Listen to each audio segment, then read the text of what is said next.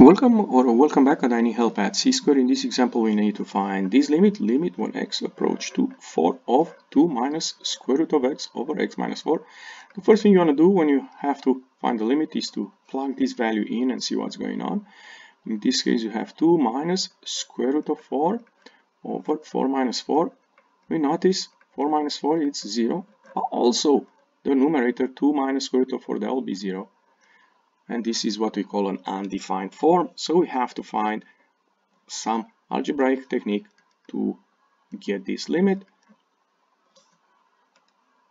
So the way I do it is limit when x approach to 4 over 2 minus square root of x over x minus 4.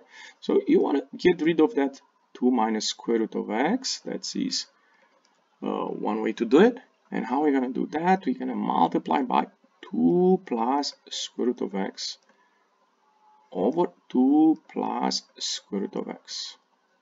And you notice this expression here is nothing else than the number 1. That's the reason we can multiply by, and we can keep the equal sign. So let's see what we get. The denominator we just copy, and we have limit when x approach to 4 of x minus 4 times the quantity 2 plus square root of x.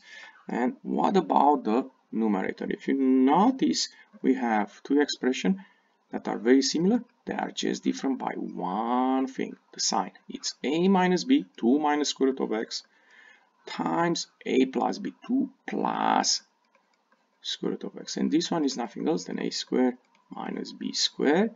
So in our case, a is 2 squared will be 4, and b is square root of x squared is x. So we have here 4 minus x. And now you can do something here, but just be careful. You can simplify these two. Be careful, they are not the same, they are opposite, so you have a negative 1 here. Very important. So you have negative 1 over 2 plus square root of x. And now we can plug in 4, and we have negative 1 over 2 plus square root of 4. And that will be negative square root of 4, it's 2, plus 2, it's 4, so negative 1 over 4. This limit when x approach 4 of 2 minus square root of x over x minus 4 is negative 1 over 4. You can notice that also in the graph you see here, once you get close to 4, right from the left or the right side, the function is getting closer to a value here, which is negative 1 over 4. If you enjoyed this video clip, don't forget to click the like button and come back on C Square for more help. Thank you.